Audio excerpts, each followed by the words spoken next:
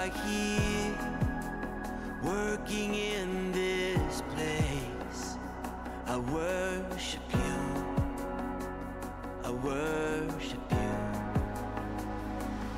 You are waymaker, miracle worker, promise keeper, light in the darkness.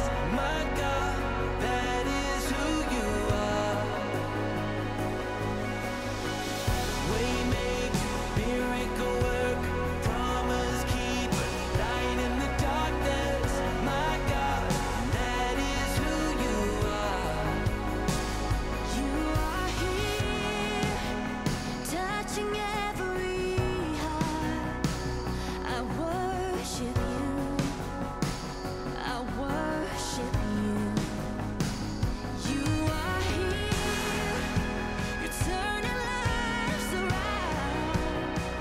I worship you, oh, I worship you. Waymaker, miracle worker, promise keeper, light in the darkness. My God, that is who you are.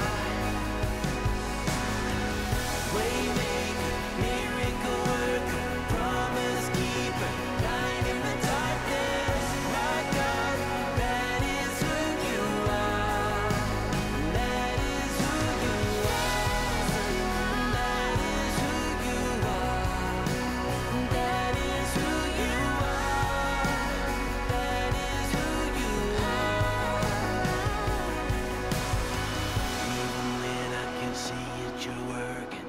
Even when I don't feel it, you're working. You never stop, you never stop working. You never stop, you never stop working. Even when I can see it, you're working.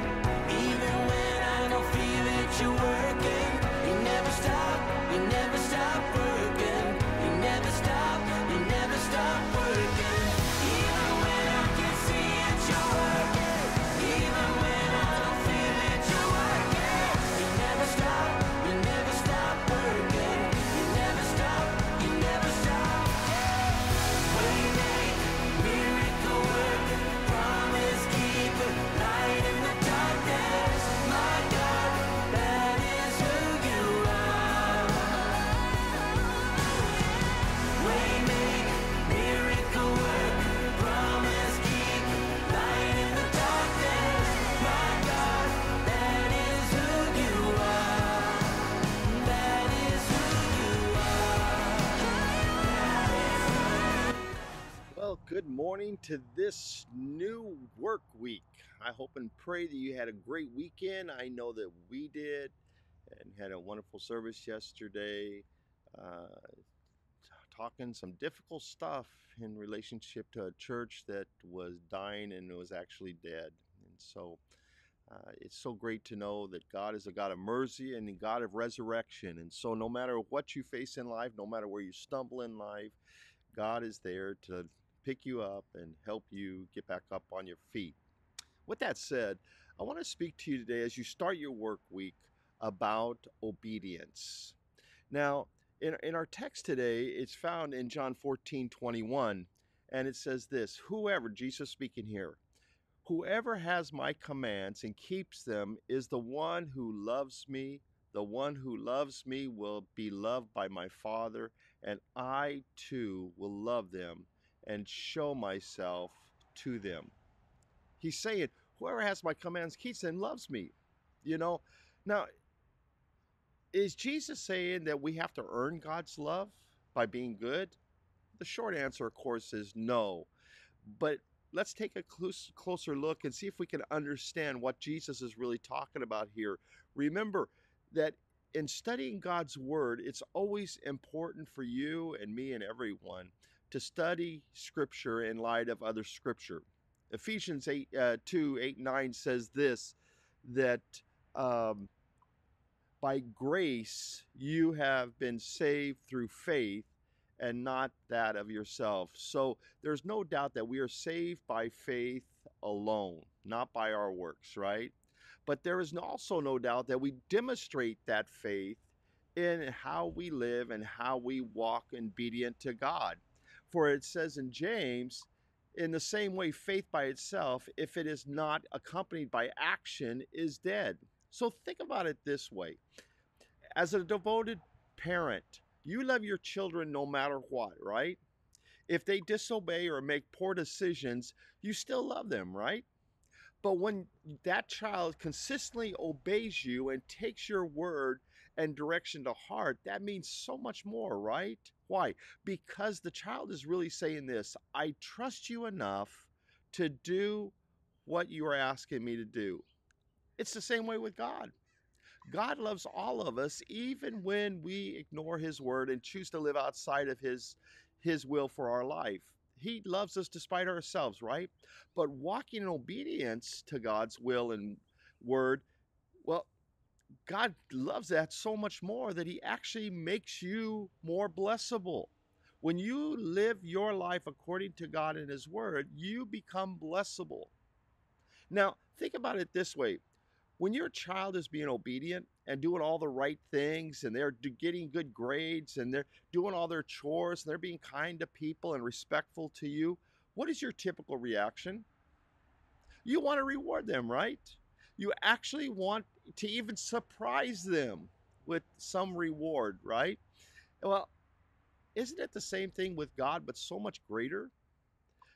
Here's the important thing that we need to realize: that how do you or how are you obedient to God if you don't know what it is to be obedient? That's why you hear Pastor all the time.